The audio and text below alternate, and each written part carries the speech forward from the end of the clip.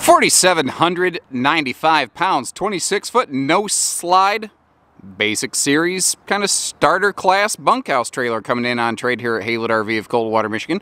Folks decide to update and upgrade after working with us years and years ago. The RV's not in perfect shape, but it's certainly campable. And I'm going to try to give you more clarification of that as we go through so that you have a better idea what you're walking into when you come visit us here at Haylett RV.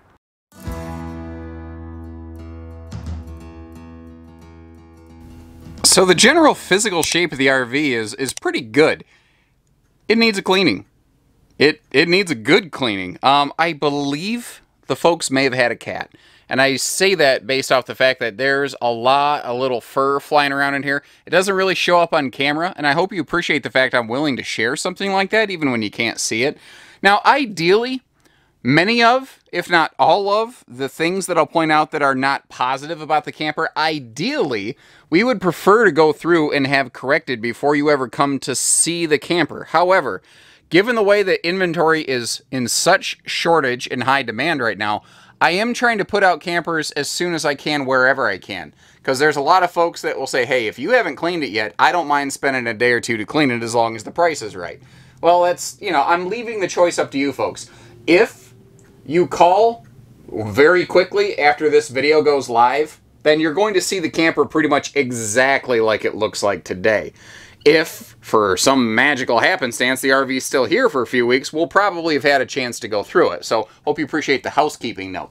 Let's start opening up some storage. We're going to start up here. Previous owners on a flip-open overhead door added these nice little kind of locking strut arms so that, you don't got to juggle that open with your head. And anytime I see a nice kind of space for a wastebasket down here, I'm happy.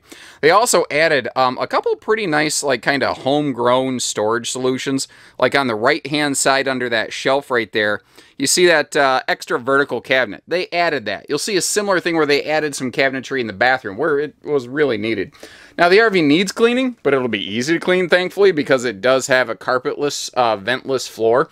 But, I mean, really, it needs something that is very good at kind of going through and ripping animal hair out of fabrics and stuff. Like, a good Dyson vacuum kind of cleaning sort of thing. Bluetooth, nope, I'm sorry, not Bluetooth. DVD stereo. I forgot this one's old enough it does not have the Bluetooth function. I see where the previous owners added the TV. They did a nice job mounting it. What is nice is they also left that mount behind so that when it comes time for you to add one, you know right where to put it. This is a classic Jack and Jill bunk, and it looks like they kind of took just the regular shop razor, shaved down some foam padding to put under there to, give whoever was sleeping back here a little more comfortable evening experience. And when these went to a double over double bunk, you actually lost this handy little bonus drawer down here. I always called it the socks and undies drawer. I miss that in the Cherokee RVs. That's a cool extra little nudge of space. But the Jack and Jill bunk does give us a little closet space up here for the kiddos, so at least one of their like duffel bags you could stuff in there. Now, this is a split bathroom. This is basically what became the 26 DJ SE, I believe. Is it the DJ SE? So, Cherokee makes two versions of this floor plan, the DJ SE and the BHSE, and they're almost identical, except for one has a bathroom with the sink just outside the door, and one has a bathroom with the sink inside the bathroom closet itself. I don't necessarily like or dislike either more than the other one. They just happen to build two versions of it, so there you have it. The bathroom here is very simple, but I mean, it's a job done, right? What more do you need to do? And the addition of that little, even if it's inexpensive, even if it's not fancy, this extra cabinet space that we have right here, that is very, very handy in a little bunkhouse like this.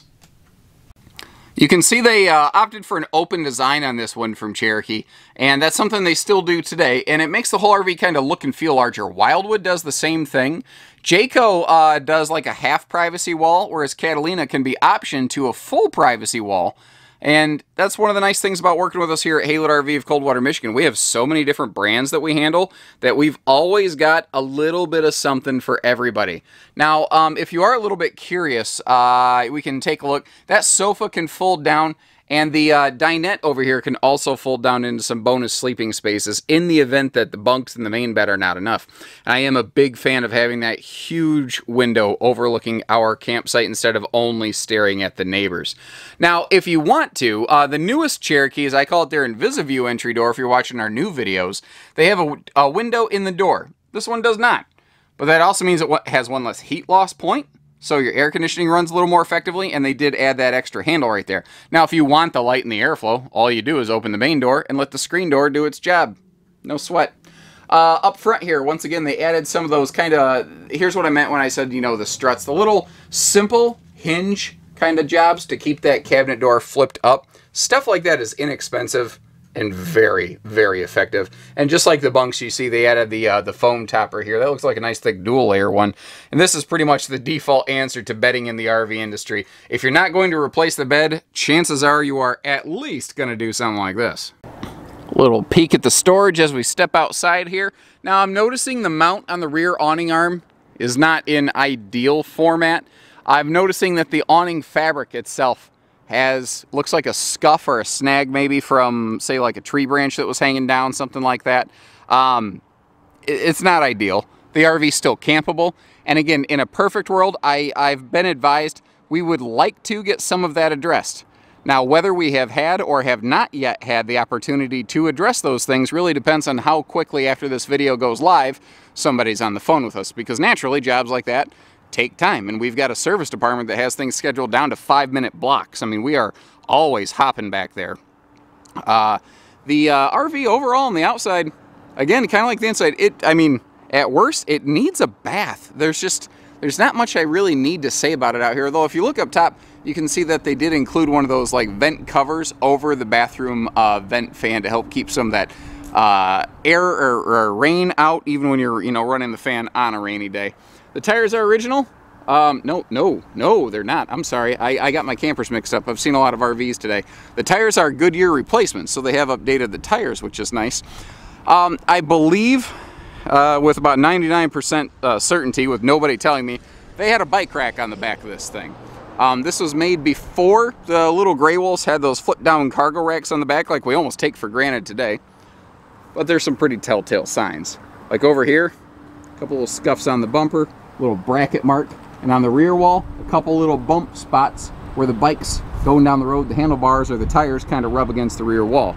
It's not hurting anything, just a little cosmetic scuff. But once again, you guys deserve to know it's there. So over here, once again, we've got all those awesome campside windows that I know a lot of folks are looking for. Another thing Cherokee does on this one that I like, a lot of brands will give you a camp kitchen under here, like our Wildwoods do that. Cherokee just does storage, because not everybody cares about a camp kitchen. Some people just like, dude, I just need all the room in the world to put stuff. My kids bring a lot of stuff along. Well, there you go. Now, if you are so inclined, you got some outside speakers for your stereo. And this is where I was saying the awning had a little scuff on it. And once again, I sure hope you folks appreciate the fact that we're willing to like walk right up to it and point that stuff out for you, because it's the kind of stuff that not everybody's willing to do for you in the RV industry.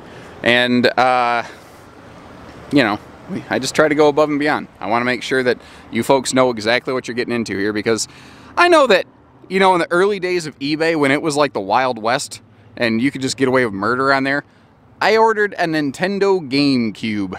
And what showed up was a GameCube box with not a GameCube in it. And I don't ever want someone to have that kind of feeling and experience when they come to my family's dealership here at Haylett RV. Hope you can appreciate that. So take care, stay safe, have fun. Let's get you camping, everyone.